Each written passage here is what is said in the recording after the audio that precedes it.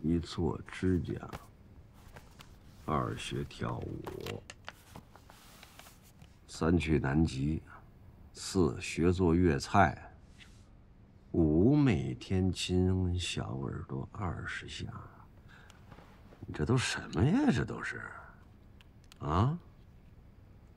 我还没写完呢。再说这是我的隐私，谁同意你看了？隐私？做指甲？指甲上粘大玻璃碴子，怎么做手术啊？那叫水钻。行，你就讲好听的说吧。跳舞，你这老胳膊老腿的，跳什么舞？你把腰再扭啊！我是不学啊。谁让你学了？这都是我要干的事儿。那你要跟谁跳去？我想跳舞是一个危险的爱好，你们不行啊？什么是危险的爱好了？怎么那么小心眼？看你最近真是闲的，哎呀，你是不是要转行政啊？我也看不见你做手术啊。哎，你最大的愿望是什么？睡觉。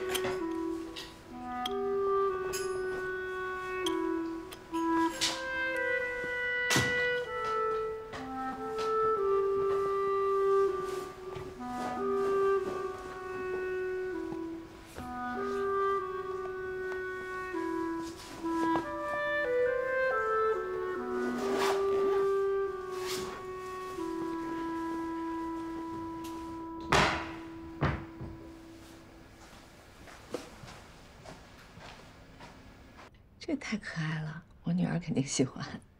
是这么可爱，一般小女孩都喜欢。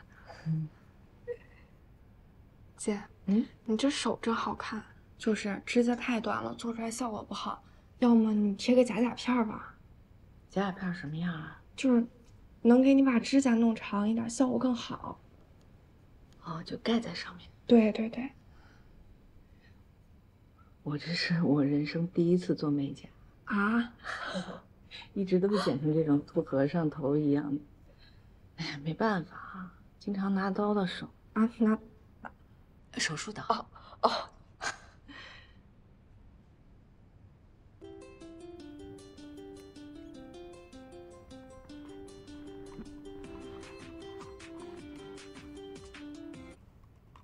喂，你在哪儿呢？我在外边呢。有个手术，你得回来做啊！我不是请了2天假吗？我身体不舒服，做不了。不行，这是急茬儿。你非得我去啊？你快来吧，急得不行。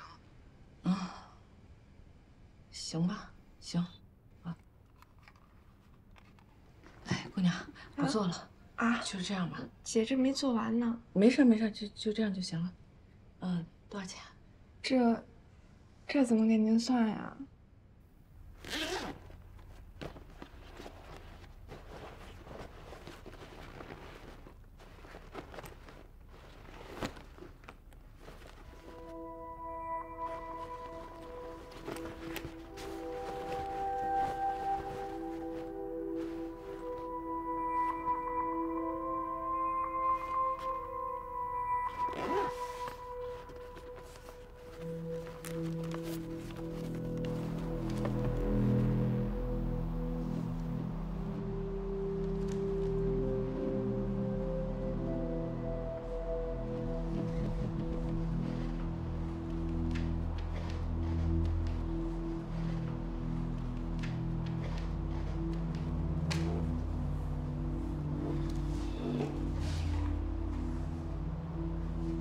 王五帮着钱起倒腾非刚财，你不知道吗？我知道，他媳妇的姐夫姐姐不在国外吗？哎，可能是啊，这个帮着钱起弄这个事儿弄赔了。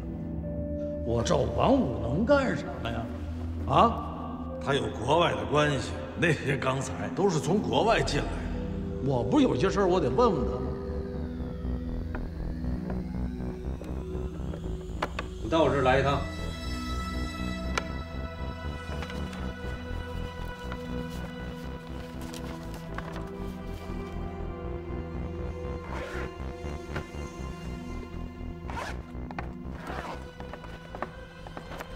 领导，你身边是不是有做翻译的？有呀，我姐就在市里，以前是做商务翻译的。太好了，这个东西你交给他，要提醒他，不许复印，不许拍照。我回头给你转2万块钱，算是翻译费。不，你听我说，这是我个人的事儿。他工作时候你一定在身边，不能超出你的视野。每天翻译几页，翻译好了之后交给你，切记保密，切记，记住了吗？记住了，不许复制，不许拍照，不许离开我的视线，每天翻译一点，绝对保密。就这些吧，领导。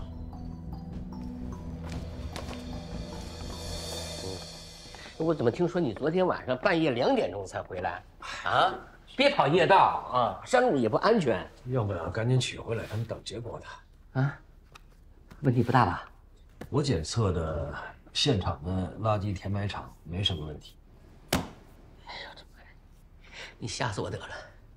暗管的问题刚刚处理完，这又来了个填埋场，咱还干别的不？现在我一听环保啊呀，我头就大。哎呀，你说我得多遭人恨啊！我再给你添点堵。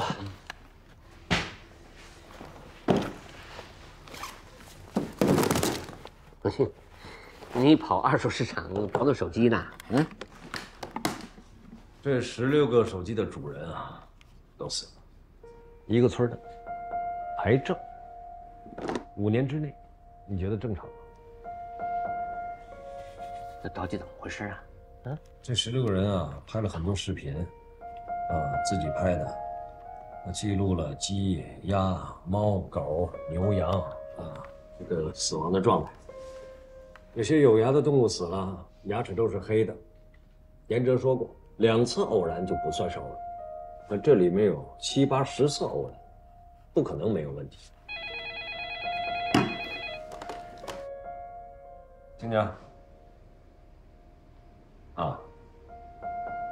你就把我带回来的河水和淤泥的样本检测，磷矿企业排污车间的样本，我觉得没多大问题。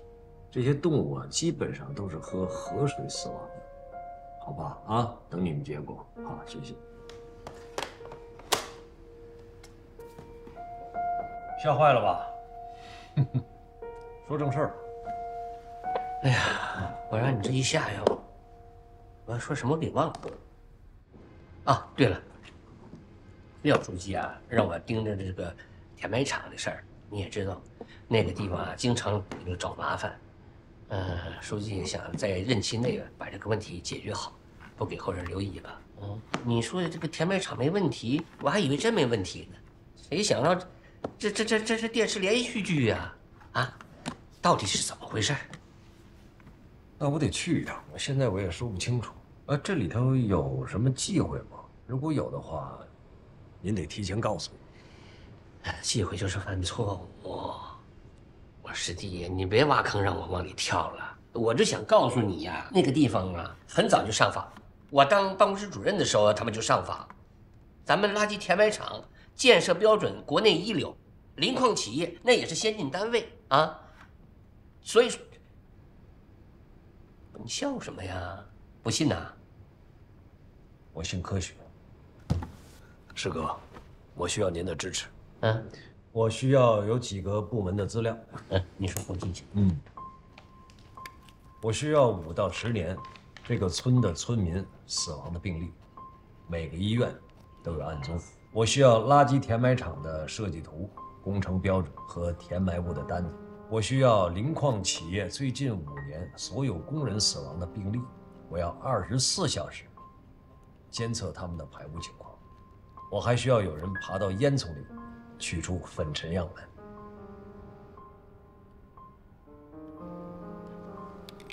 你是想对这个厂子下手啊？这可是省委、市委检验过的，发过证书的优秀环保企业。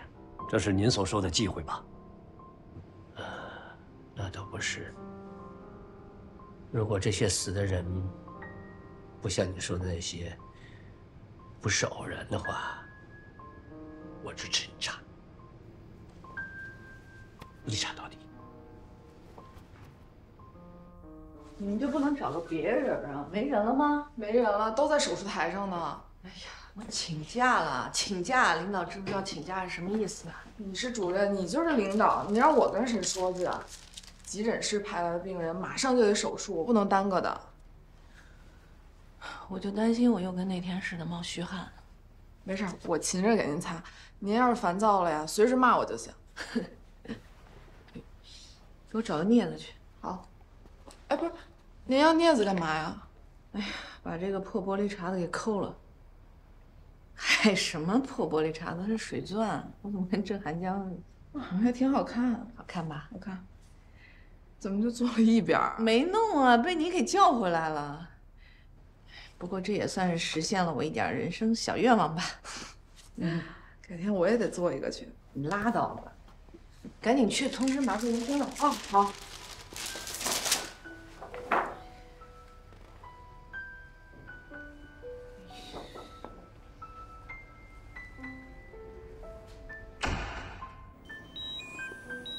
血压多少？血压下来了，低压只有40。心跳？心跳也下来了，35。别慌了，失血过多一点。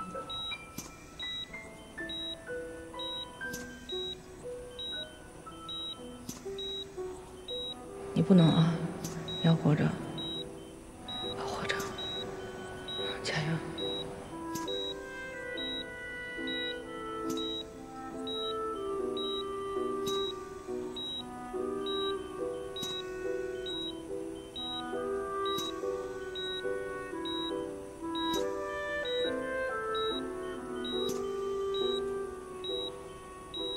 ！110/80，正常。缝合。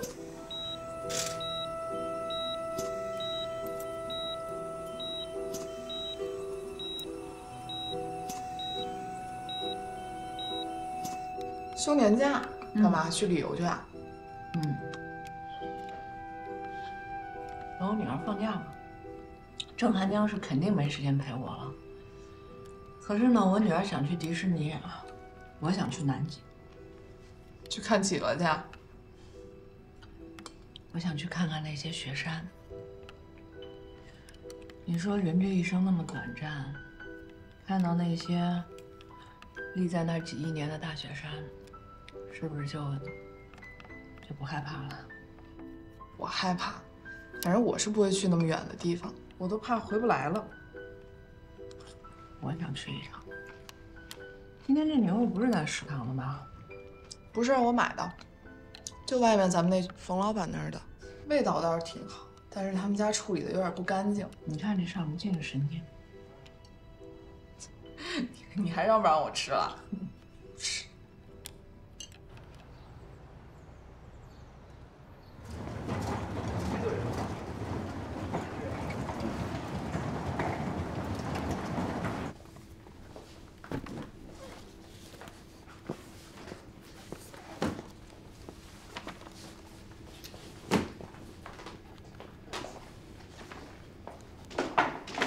干嘛呢你？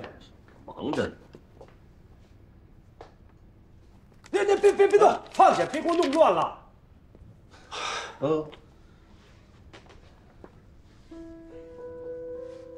这都是病例啊，这啊，你改行了？这些个是村里得癌症死的，这些个是工厂里得癌症死的，你得按照年份把他们都摆好啊！你别给我弄乱了啊！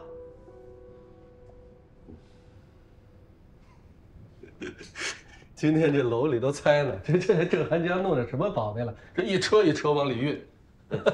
哎，我下班可以过来帮你，不就是分门别类吗？啊，我跟你讲，这些病例啊，得得罪不少人，你别帮我，我自己来吧。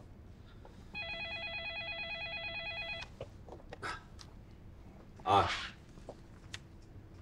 眼眶清，生活法规。好，啊，明天我再去采点样本，植物的叶子、草、动物。他那之前还有死去动物的牙齿跟指甲，要头大的。嗯，哎，你帮我联络一下人类营养学专家，我咨询点事儿。还要采集空气样本。好，知道了。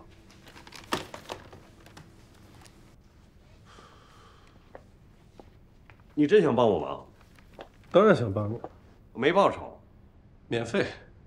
好，好，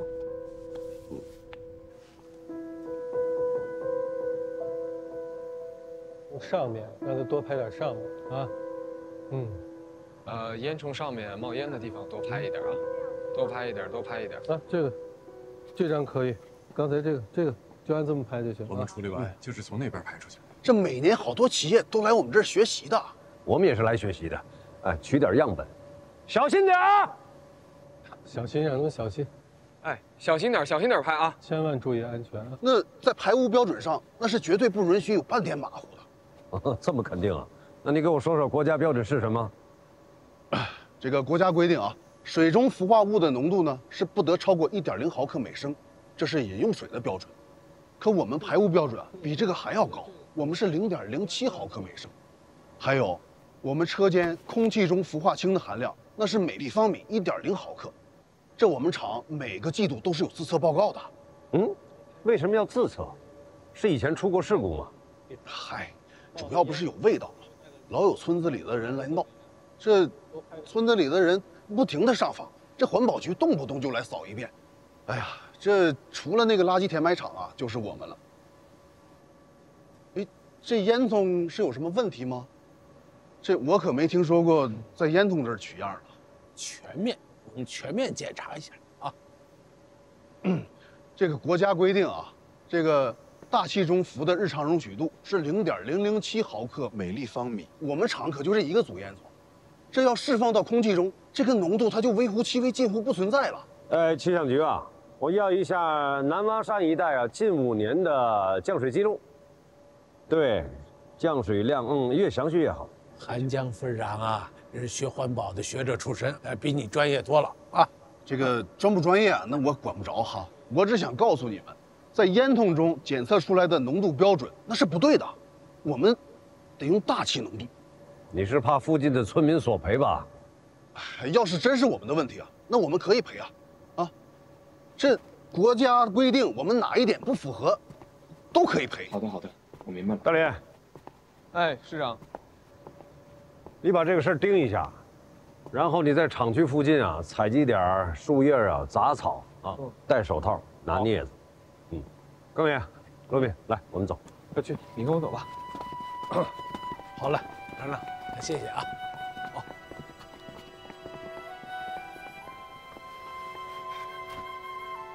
好。走了，别干啊，别来劲啊，走，别吓我，走了，别干啊，别来劲啊，走，别吓我，走。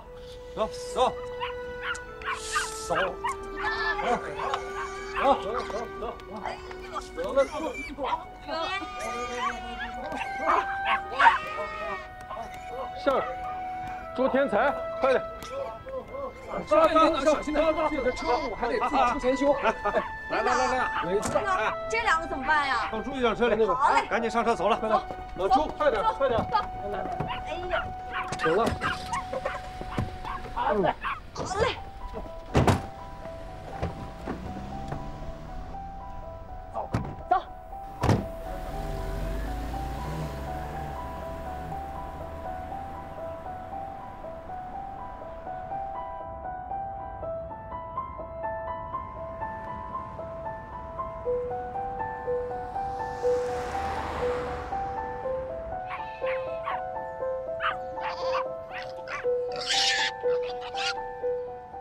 跟这俩小狗娃子，哎呦，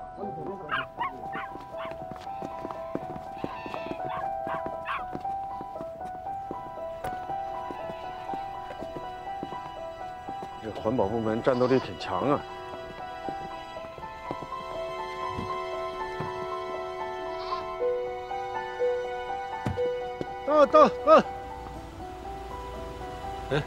车来了，车来了。啊，对，来，叫他们都给我车上运。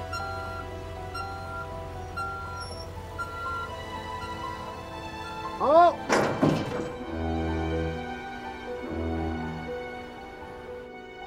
One, two, three, four, five, six, seven, eight.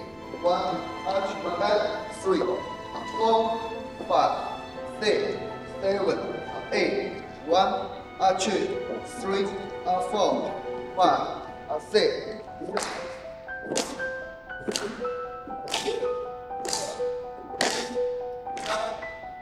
不会，好，3、4。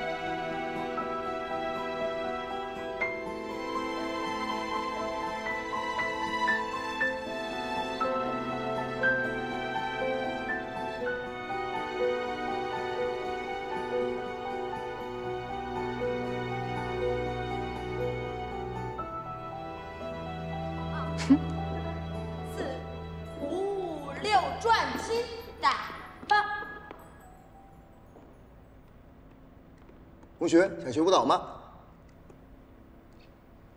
啊？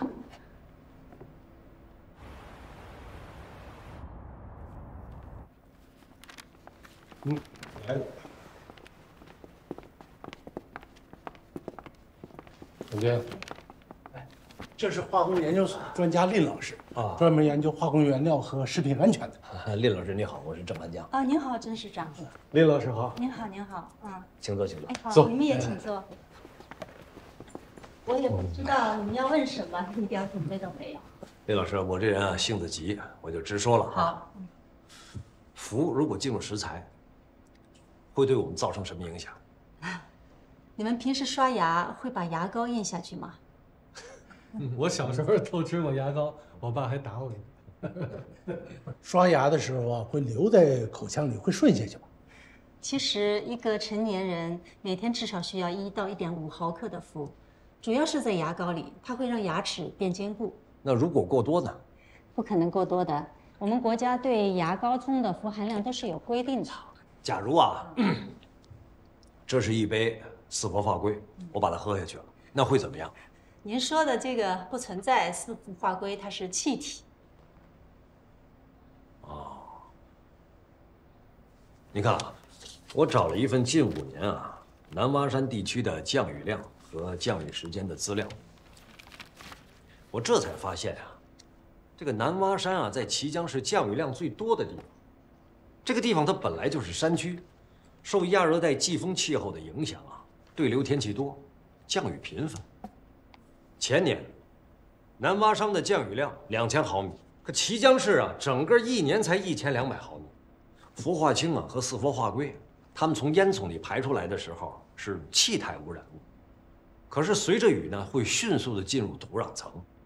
氟本身呢又是积累性的毒物，我就想问您啊，如果这个被污染的水我喝了，会有什么样的后果？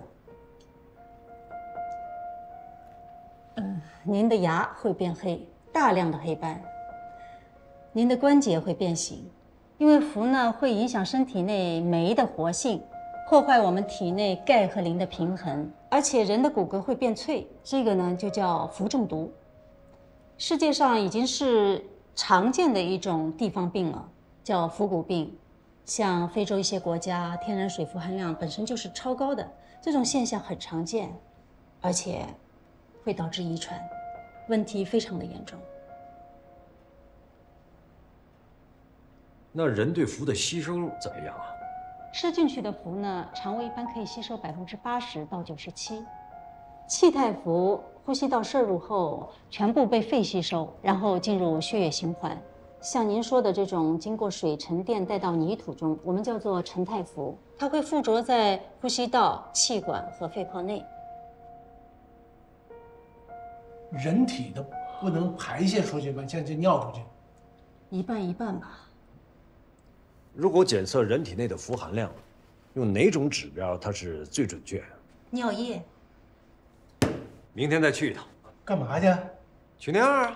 大哥，你这要取多少人的尿样啊？全工厂再加上全村人的是吧？对呀，有问题吗？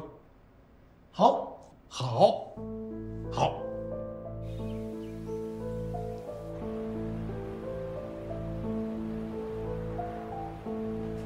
哎呀，赶紧洗个澡吧，换身衣服。哎，廖书记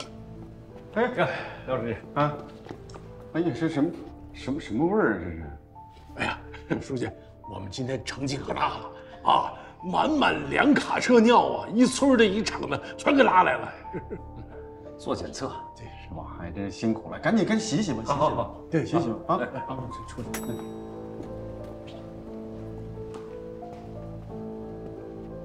哎呀，2卡车尿。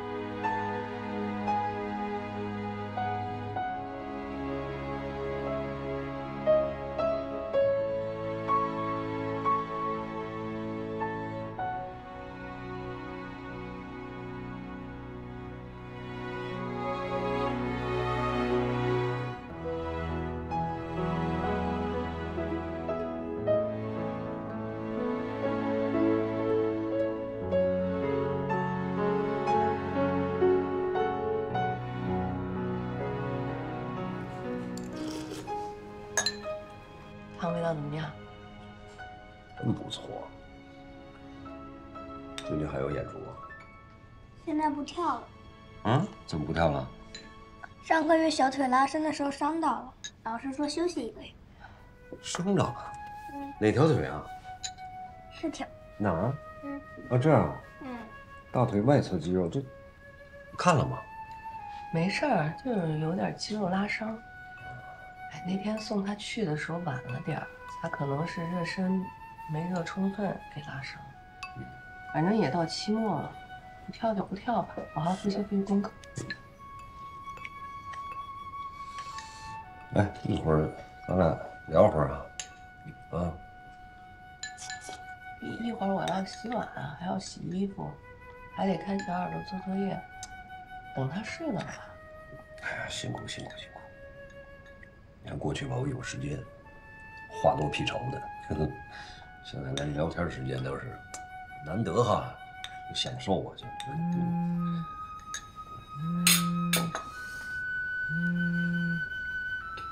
啊。哦。行了啊，在那儿说。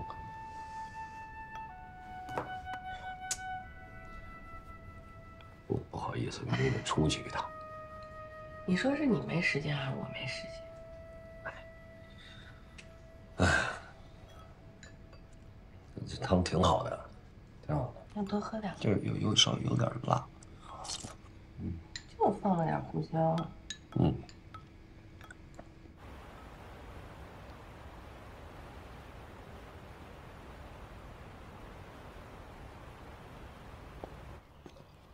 哎，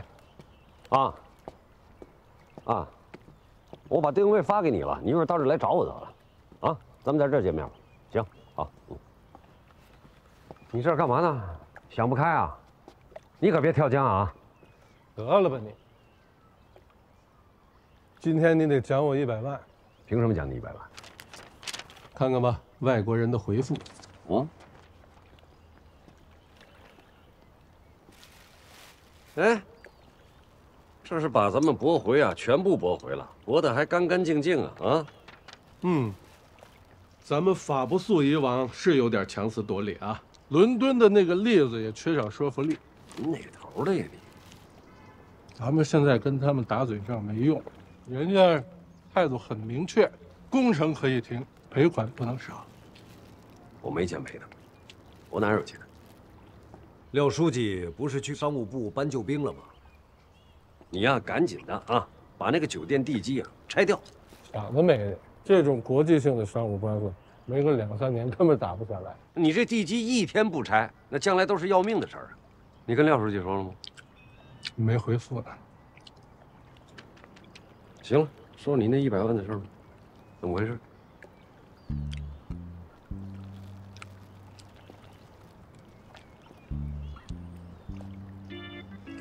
什么意思？有点意思。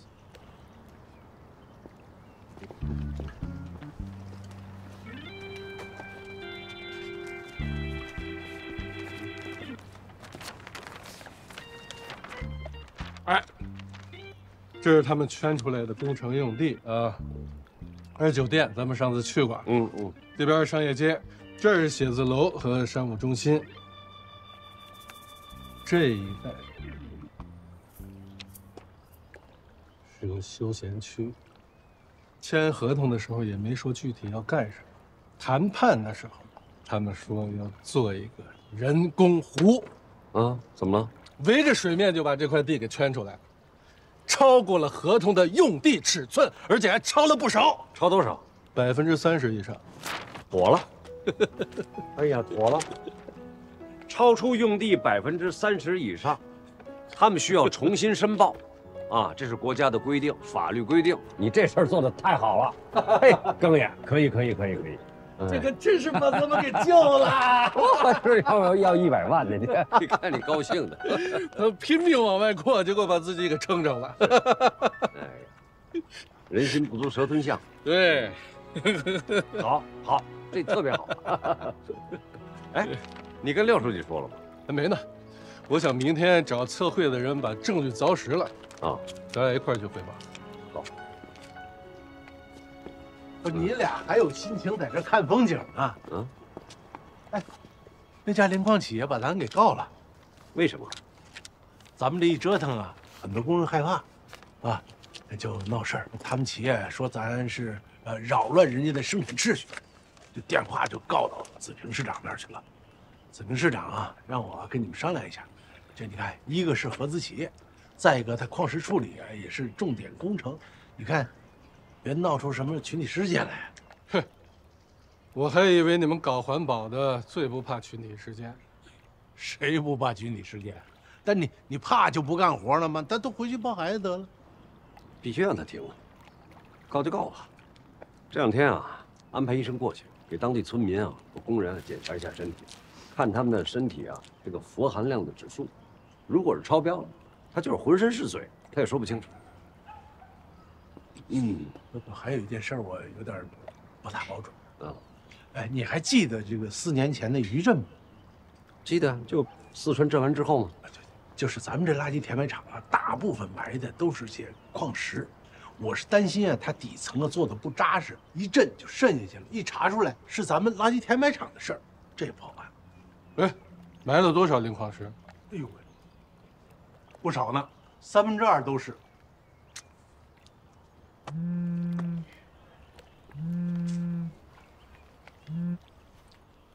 哎，书记。啊，对，都在呢。谈工作呢。好嘞。哎，廖书记，让咱们晚上去汇报工作。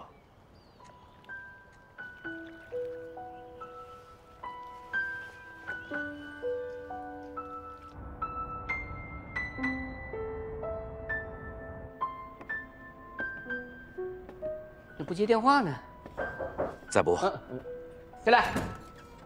哎呀，我说呢，哎呀，你们3个人可是市政府的大名人啊，年底肯定能评上劳模。别人干不干活我不知道啊，你们仨肯定在干活。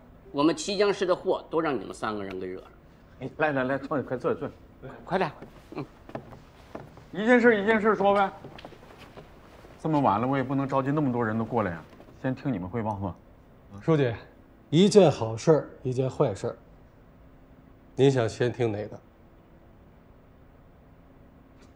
喜忧参半呐。先听你说坏的吧。啊。把语文跟英语书给你留在外面，你明天早上要念的啊。其他的你放到书包，以后每天晚上你自己得收拾，听见没？要不早上来不及。哎呀，妈妈不给你收拾，谁给你收拾呢？爸爸帮我收拾。他能收拾好自己的东西就不错了。哎，妈妈，我跟你商量个事呗。你又在磨叽什么？我一下就猜到了。你肯定猜不到。不就是买手机那点事儿，对不对？我不同意，爸爸也不同意，学校老师也不同意。你说妈能给你买吗？其实我腿早就好了。那我明天开始跳舞，能不能给我买手机啊？腿早就好了？对，我就是没当主角不高兴，老说疼，其实早就好了。那你自己到底想不想跳舞啊？不是你们让我跳的吗？对，是我们让你跳的。但是你现在都跳了那么长时间了，你自己得想想，你想不想跳，喜不喜欢跳舞？你要是不喜欢，也可以选择不跳啊。那我不跳，你们会不会不高兴啊？我们可能会有点不高兴，但这个事儿不重要。耳朵，你以后的人生是你自己的，你要按照自己的意愿去生活，将来长大了做你喜欢做的事情。爸爸妈妈不可能陪着你一辈子的。我打个比方啊，妈妈以前想当厨师，面点师，我就喜欢看人家做好吃的，做面包，做蛋糕。可是我的爸爸妈妈就觉得这个想法很可笑，他们觉得当医生是最好的，那我就当了医生，当了这么多年。可是我现在还是觉得想当个厨师，想给你们做好吃的，这就是妈妈喜欢干的事。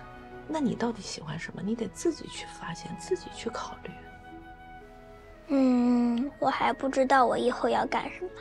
你没想好没关系，可以慢慢想，这个问题不着急。你就记住妈妈跟你说的话就行。买我手机？想得美！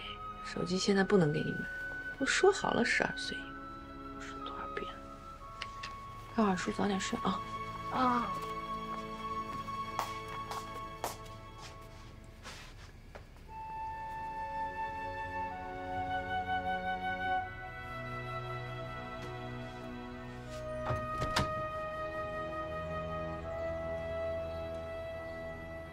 处理林矿的事儿，更也找测绘把那个面积丈量后，让市法院发函通知他们。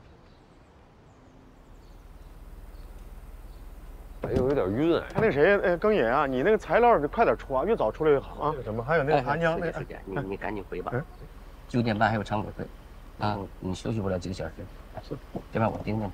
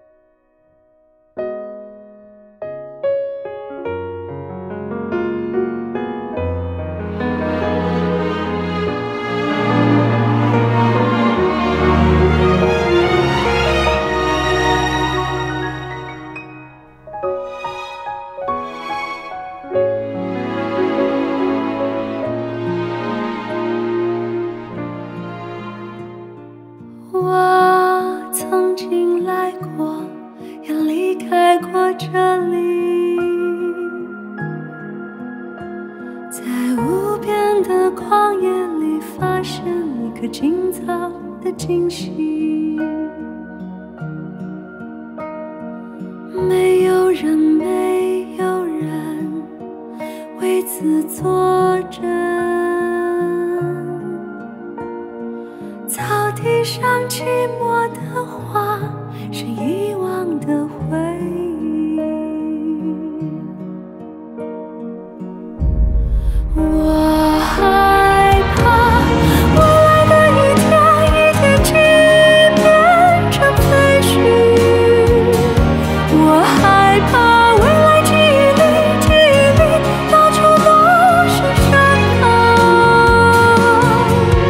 在肮脏和混乱之下，埋着美和可爱的东西。那个时候我已经忘记。我害怕未来的一天一天起变成废墟。我害怕未来记忆里到处都是伤痕。